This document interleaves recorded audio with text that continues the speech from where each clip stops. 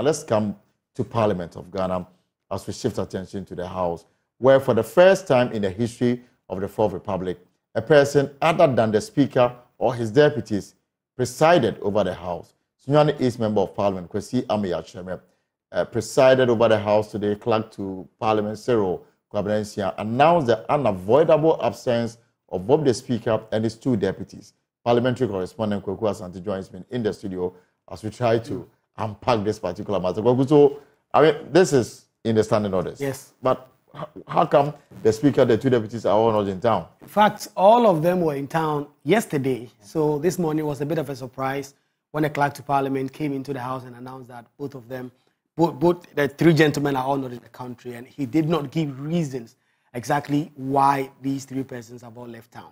But the speculation also in Parliament is that Parliament wanted to test this angle in the standing orders, because since 1993 that Parliament has been sitting, it has always been the Speaker himself or his two deputies that have presided over the House, despite the standing orders giving room for a member presiding, so that when these three persons are not there, then that person can preside. In fact, in the last meeting, there was an event at the Pentecost Convention Center, and the Speaker and his deputies were all supposed to go.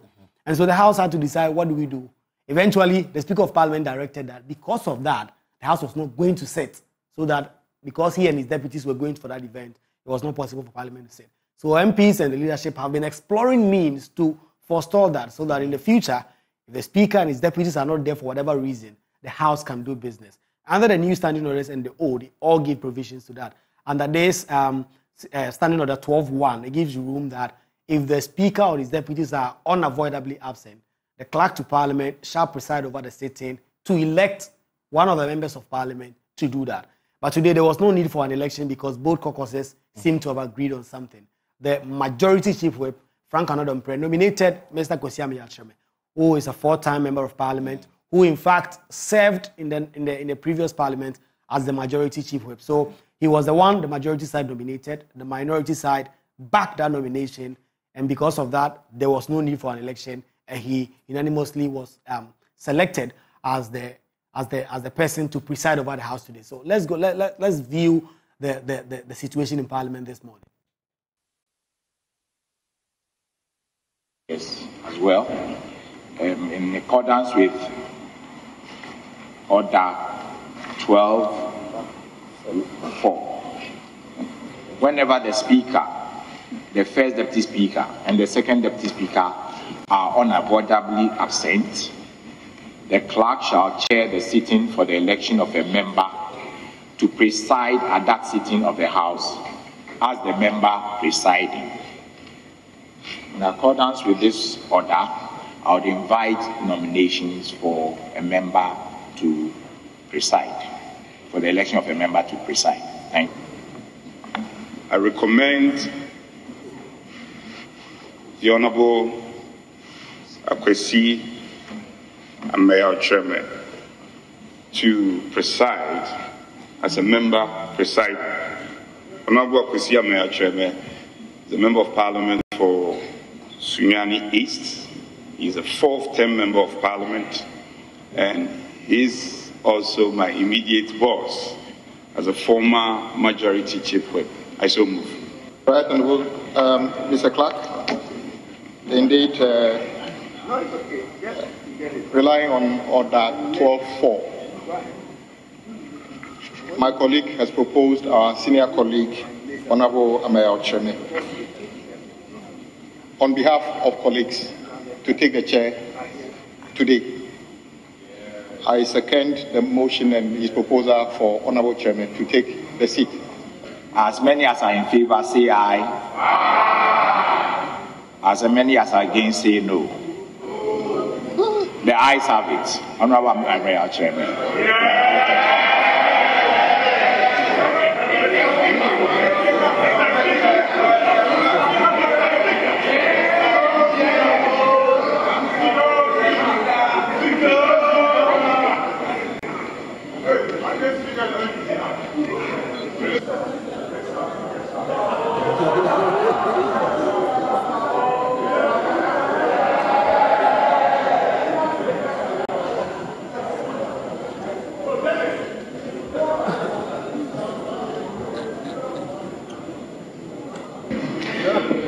members prayers.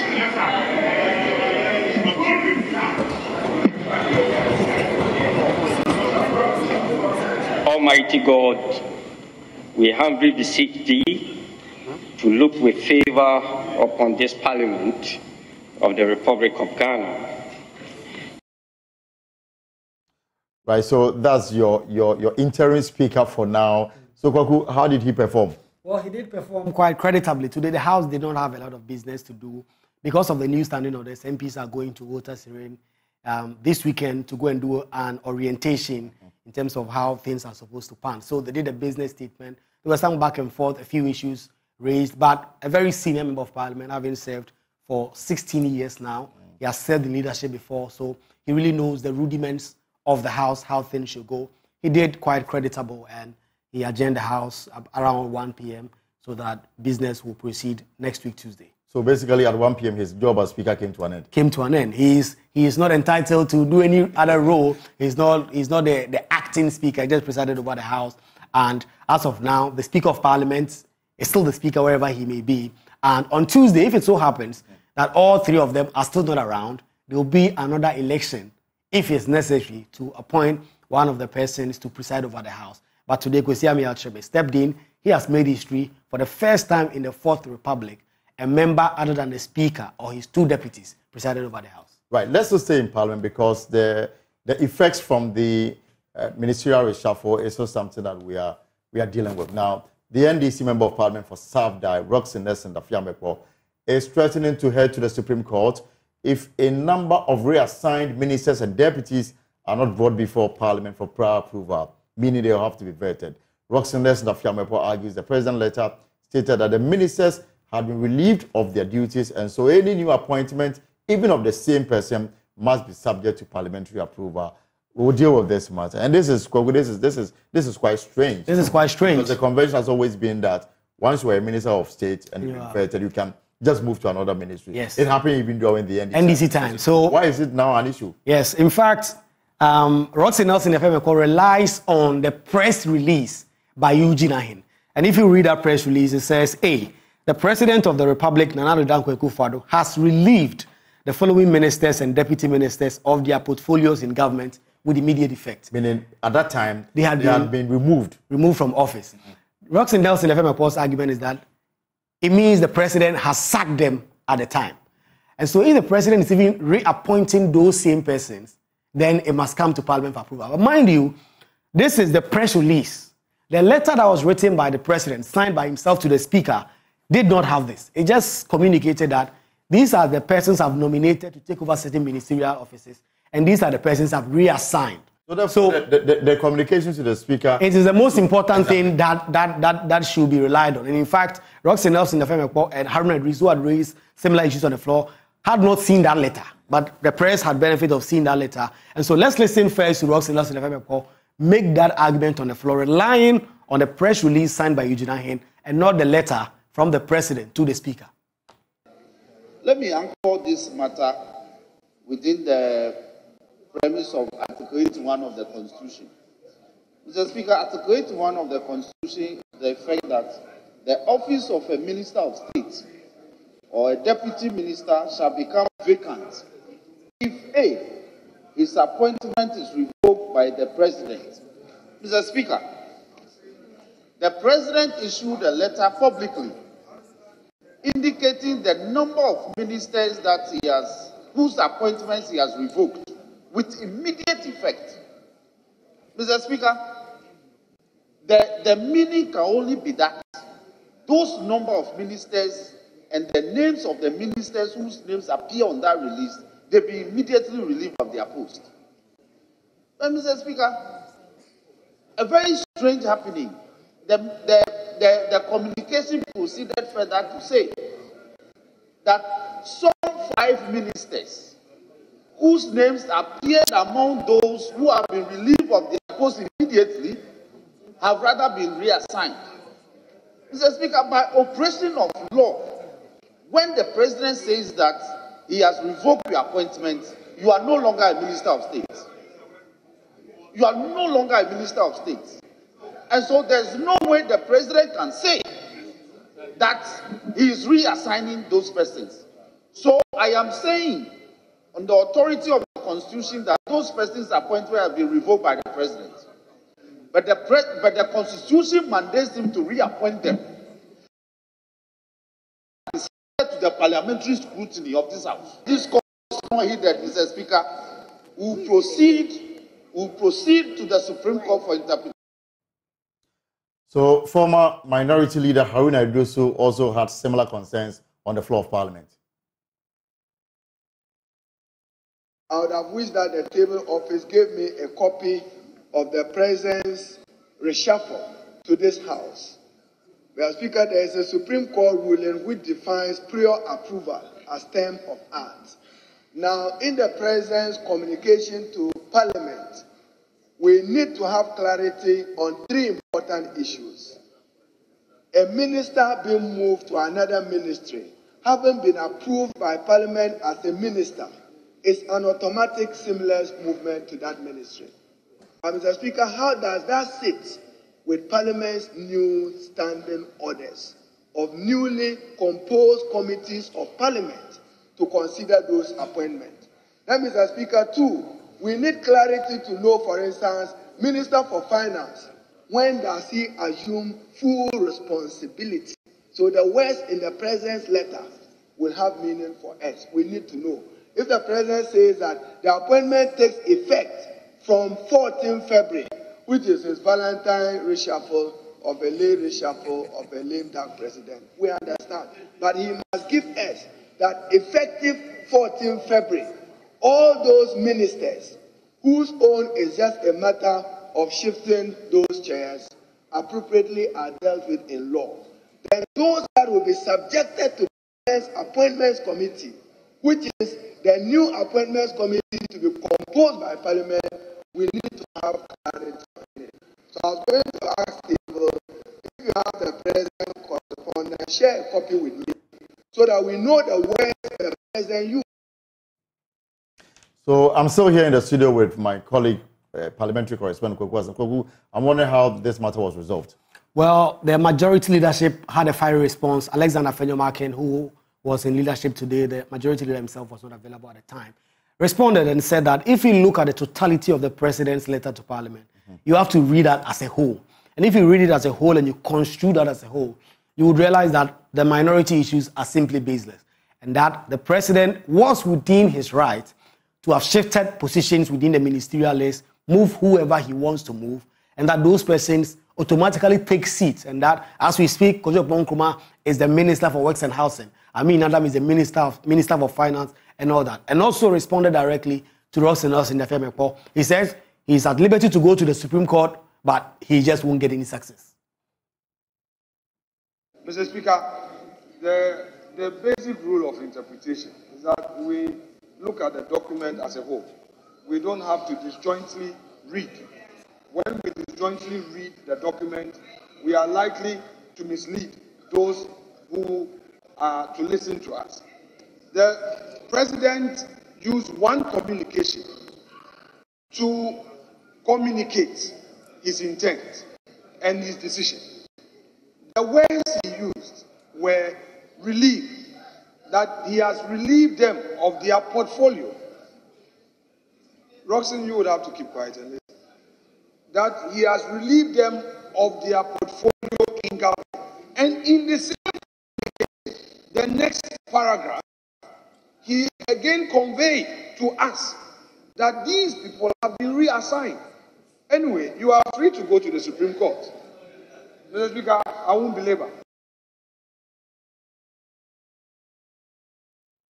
Right, so I'm going to conclude with Kwaku on this matter. So Kwaku, what, is it a done deal or... Yeah, as Roxanne is so insisted that there should be some... Roxanne says if the president does not respond, he will go to the Supreme Court. The majority leadership says he should go. But as far as Parliament is concerned, the only persons they are going to vet are those people that have been now freshly appointed or those ones who have been promoted from deputy minister to ministers. Those ones have to be vetted.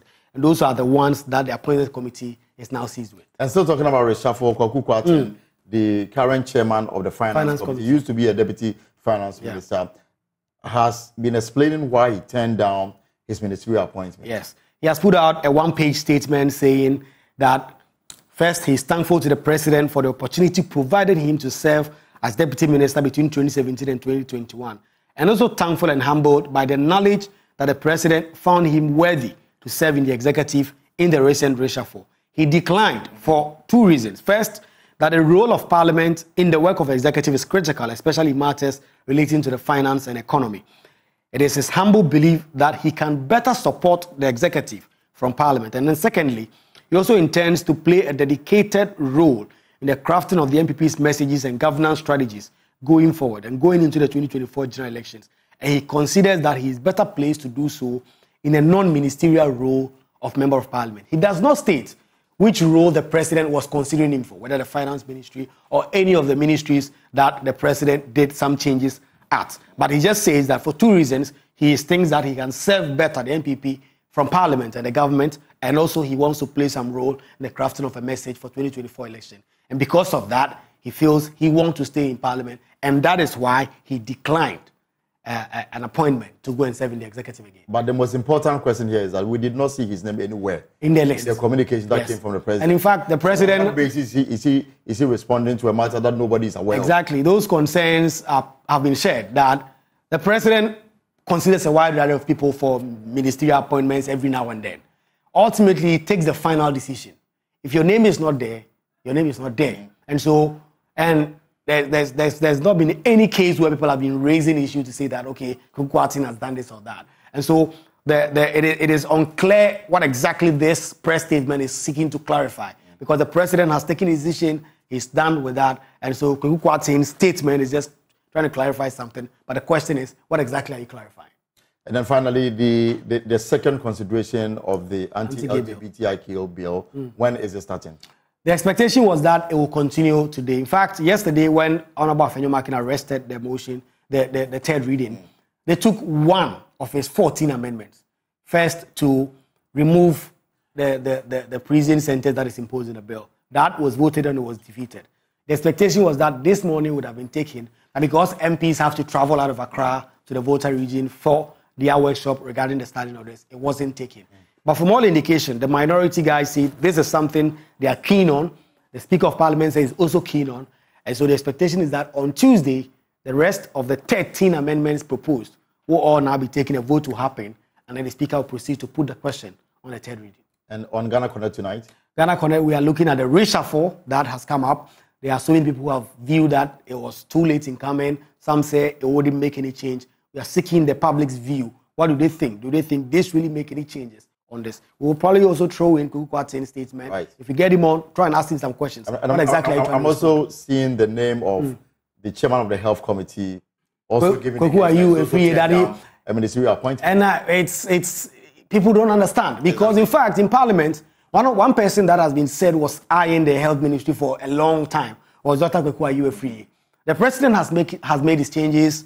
There's been no questions in Parliament or outside of it as to who accepted or who did not reject, because ultimately the president makes his decisions, and when he makes that decision, finally, the official communication is sent to Parliament. It's not up to people coming back and saying that they rejected this or rejected that. All right. So that's it. Thank you very much, Kwaku, for your time on issues that happen in Parliament this afternoon. Let's move to the Ghana Journalists Association, because the GJA has revoked the media blackout it imposed on the Member of Parliament for Awutu Senya East, Mavis Akumsem. The decision was taken after the GJA and its media partners met earlier today to review the blackout imposed on the MP, who is also the Minister of Fisheries and Aquaculture Development. The imposition of blackout was meant to get justice for David Kwabena, a morning show host of Cape FM, who was assaulted by thugs wearing branded T-shirts of the MP during the vetting of the MPP's parliamentary aspirants in the Central Region in Cape Coast on January 4, 2024. And we have a chronology of events that led to the GGA's decision. First, the Ghana Journalists Association, as you may be aware, has lifted the media blackout imposed on Howard Kumsem, urging all media houses to comply. So meaning that from today onwards, the media is allowed to cover events, around Madam Howard Kumsem. And that is the news this afternoon. Ms. Kumsem engaged the GJA according to their own statement that came out, national executives, accompanied by Minister Designate for Information, Fatima Abubakar, and other stakeholders. And they had a thorough discussion on the matter and came to this conclusion. And the blackout was initially imposed following an assault incident during the vetting of MPP parliamentary aspirants in Cape Coast. Ms. Commission engaged with the GJA's national executives together with the folks from the Ministry of Information. Conclusion is that the embattled Minister of Fisheries will help to identify the individuals that assaulted the Cape FM morning show host, and then for the security agencies to take it up, and if need be, prosecute them in accordance with law. So this is the latest from the Ghana Journalists Association. This is the pause here on Joy News. We'll take a short break and we'll be back.